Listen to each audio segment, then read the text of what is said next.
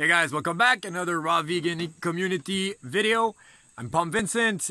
Today is going to be another trick on cravings. I know two pretty crazy ways to deal with cravings. The most common ones. Because people, well, not common ones. One is really common. The other one is not common, but it's kind of crazy. But it's not. It's really nice, really peaceful. It's really beautiful. Okay. So I'll give out the first one. You roll yourself on the ground, you bang your head on the walls, you pull your hair, and you scream, and you send all that energy outward, upward. Don't send it to somebody. It can be crazy, all right? Cravings are difficult. I get it. It's like cocaine addiction, nicotine, heroin, cooked food addiction is real, all right? Weaning off it is real.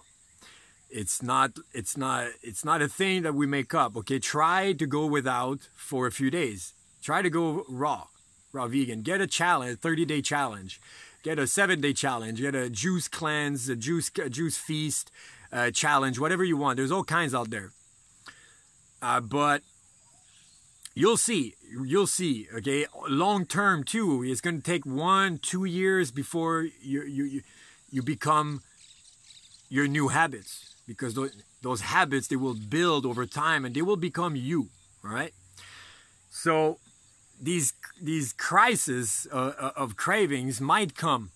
All right. I have tons of advices. Okay. I try to my 30-day challenge is going to be like, I'm not done with it, but you can put yourself on the waiting list. It's a special price discount, but my 30-day challenge is focused on removing cravings as much as possible. Okay, I've been doing this yo-yo diet for like 10 years. I've been dealing with cravings and then looking for new ways to deal with cravings. Not like those long-term fruitarians who just switched and they stuck on the diet. Most fruitarians, successful fruitarians, there's not that many. There's those who do it and they stick to it, and those who go back and on and off, and eventually they might pick it up, like me. I'm on that path. It's kind of I'm not so proud of this, but there's two kinds of people who succeed on a fruitarian diet, actually. There's a very smart one or the very sick one, okay? I'm not very sick, and I'm a medium smart, I'd say. I'm no genius. You know, some people are just pretty damn clever. They just get it. They know fruitarianism, raw veganism, natural hygiene, you know, a mucusless diet is the way, and they just do it.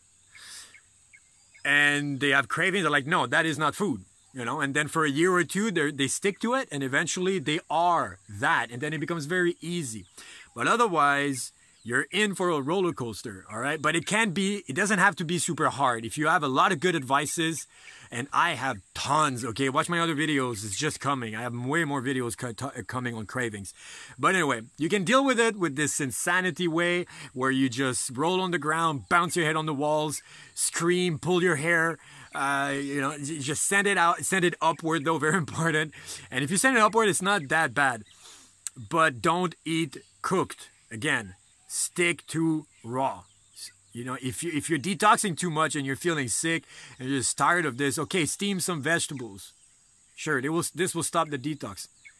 You know, it's like if you're doing a water fast, you're detoxing, then you eat like a mango, and then boom, gone. Unless you do like more than a few days, you know, then you can get even crazier. But that's for another video. So the second option for dealing with cravings, my favorite, the one I advocate the most. And I'm talking about when you have the craving. It's not for making sure you don't have it, that you don't get those cravings. They will come, but you can avoid most of them, like I said. And those are other videos. But when it happens, when you have a craving, and it can get pretty intense, okay? For any level of cravings, my favorite is meditation. Okay, like you think, oh shit, meditation, but you know, I don't want to, you know, you probably have tons of reasons why it doesn't work for you. You've tried, or it's too, like, you need like 2-3 months to get into it, just like yoga, just like Tai Chi, just like karate, whatever. You need to do it for like 2 hours a day for months. and then you'll get the advantages, and then you'll get into it, and it will be more fun. It's just like learning how to play an instrument. It's the same thing. You kind of need to put in the hours, all right? But that's true, okay? First, that's true. That's very true. You know, it's kind of why I don't do most practices that I've started in my life, because you need to do it so intensively for months, and then, you know, anyway, so I've said that. But meditation, the way I teach, the way, it's not for me, it's that I teach Vipassana, all right? It's very basic, it's barely Vipassana, it doesn't have to be Vipassana, it's just a non-dualistic approach, another one. Eckhart Tolle, you know, like he teaches the same, more or less the same thing. Breathing in and breathing out. More precisely, feel the air coming into your nostrils when you breathe in. And when you breathe out, you feel the air coming out of your nostrils. You just feel, like you feel it. The air will come out and then you'll feel it. It sounds silly, I get it, but just feel the air coming in and out of your nostrils, all right? And when you do this, I promise you, you will not be thinking. You won't be thinking. Now your body thinking, nah, it's impossible. If you stop thinking, then you're thinking, I'm not thinking, therefore you're thinking. No. No. You just don't think, literally, all right? You can try it right now if you want, all right? You just breathe in. Look at that.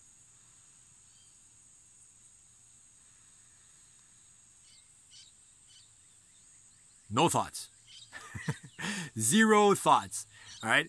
So when you do this, you know, it brings peace, it brings calm, and then you can observe your thoughts better, because they will come, obviously. But when they come, you observe without any criticism, without any second thoughts, without anything. Just don't think about it even more. You just let go. Let go of the thought. Breathe in, breathe out, do it a couple times, and then, whoop, a thought comes. Oh, another one, another thought. Just let go, let go. Just, I imagine a crow that comes and grabs it and just flies away with it. And I say, bye-bye. That's it. That's what I do. It's my little personal touch. When I have a thought, when I do meditation, I just let it go with a big crow, or should I say raven, like a big raven. And yeah, so that is my big advice for dealing with cravings. You can either do it in an insane fashion, or you can do it with a peaceful fashion.